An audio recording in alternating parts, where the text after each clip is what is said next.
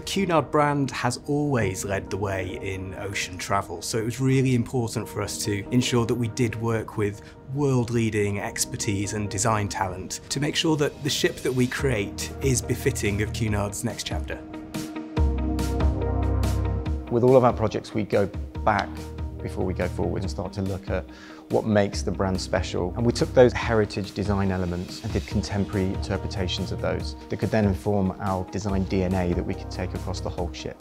From the tiniest thing to the big pattern on the floor, it all goes back to the archives and to some of the little jewels of history we found there. It's going to feel like you've kind of stepped back to the golden age of travel, but it's not going to feel like you stepped back in time. I think you're going to feel very contemporary. It's going to feel like a ship for the future.